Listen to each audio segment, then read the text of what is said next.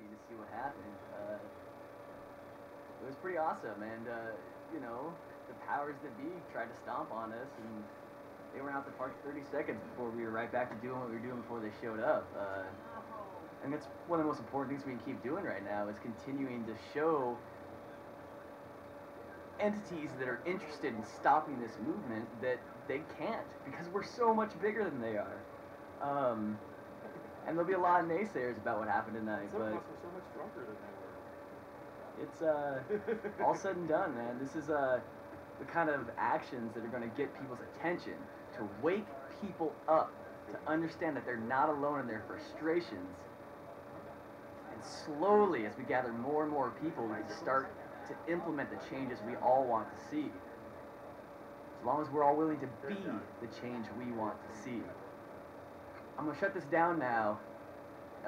Bring it up briefly when I get to camp if nothing's going on. If something's going on, I might be up for a while. We'll see once we get down there. So you guys take it easy, and I'll be back up in a few. See you later, man.